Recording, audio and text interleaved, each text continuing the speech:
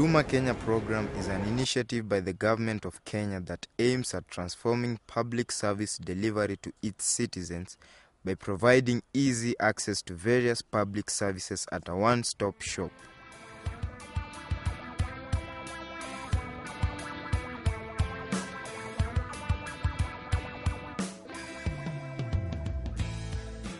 The one-stop shop, known as huduma, which means service in Swahili language, is part of government plan to fully digitize and ease government service processes and reduce the time taken to offer the services. So annual rates yako ni 7,800.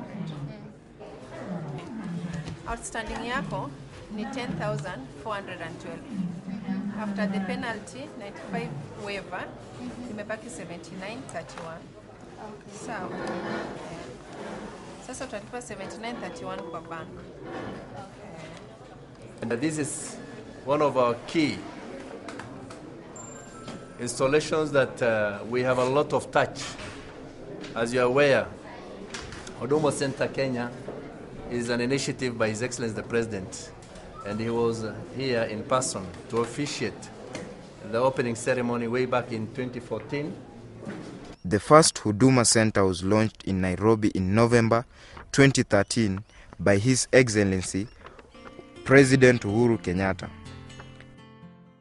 This is the promise of a digital government, of radically eased access to public services and a one-stop shop for government services. Currently, there are 40 Huduma centers across the country, located among other places in Nairobi and various county headquarters. According to the center manager, Mr. Nicholas Kijuba, Huduma Center Kisumu currently has 59 services which are operational. Huduma Kenya program is one of the flagship projects of the current government. His Excellency the President opened Huduma Center, and since then we have been offering the entire services that are running here. Huduma Center Kisumu currently has 59 services which are operational.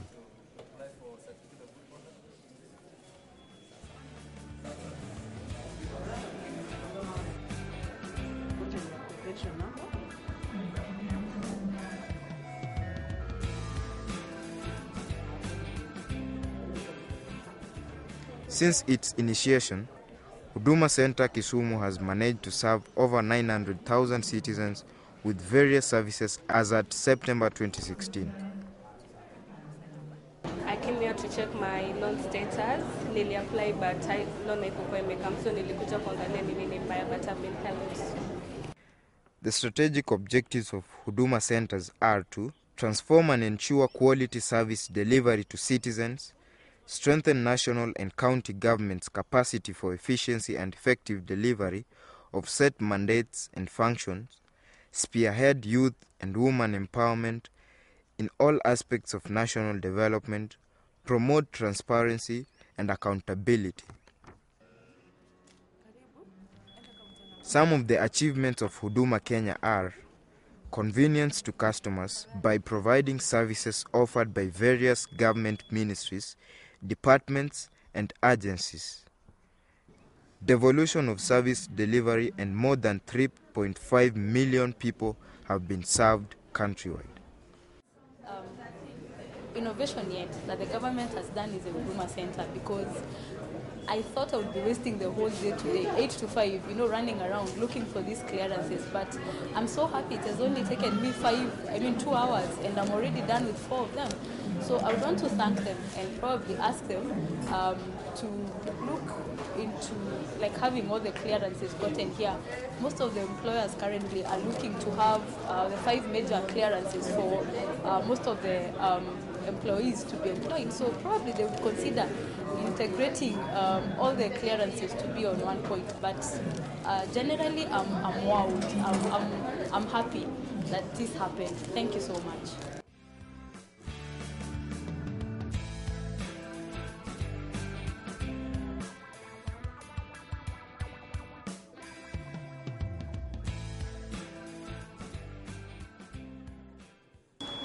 In my opinion, they are perfect. Yeah, they are doing well. It's not like any other government offices. You go to outside there, where people will start just look at you, until you make an inquiry. Here at Huduma Center, they are very okay. The key success factors that have led to Huduma Center's achievement of serving 3.5 million people are clear policy direction towards achieving Vision 2030, committed leadership and teams training, and leveraging on ICT.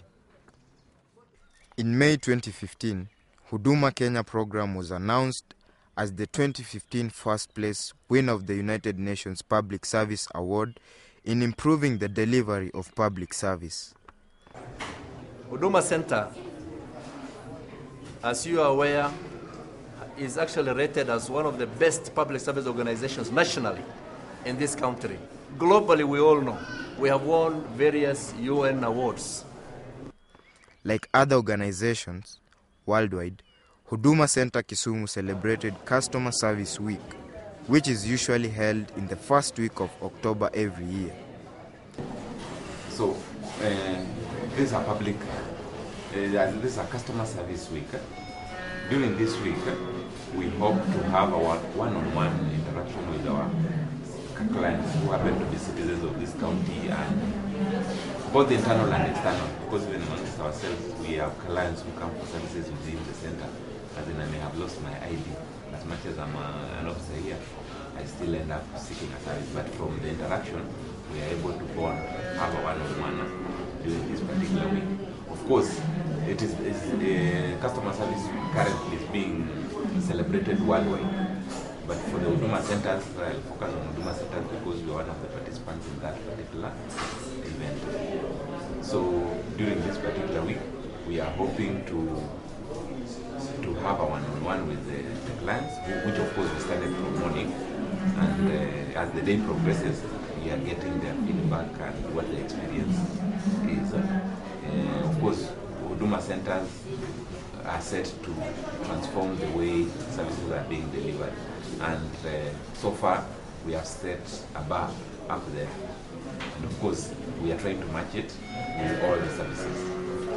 So the citizens who come, they are able to give us feedback if indeed what we are offering meets what we have promised.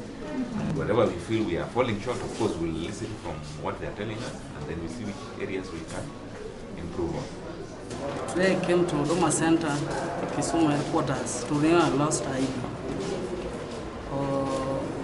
Now this is my second time to be here, and today I'm very happy with the service delivery that we got today. First, it was my experience, a good experience, to sit together with the center manager and share a cup of tea, which I've never experienced since this was launched.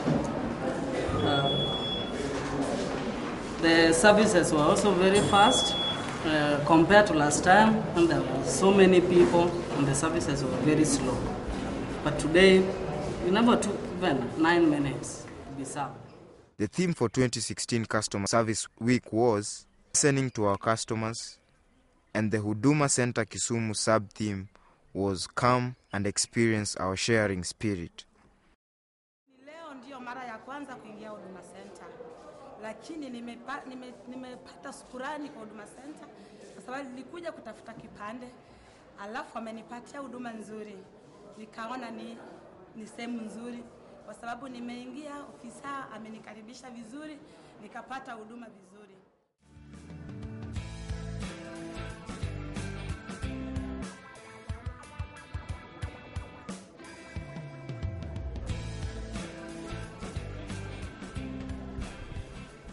The Huduma Center Kisumu dedicated the Customer Service Week to their customers by appreciating them through sharing, listening to them by having a one-on-one interaction, and getting feedback from them in order to create room for improvement in service delivery.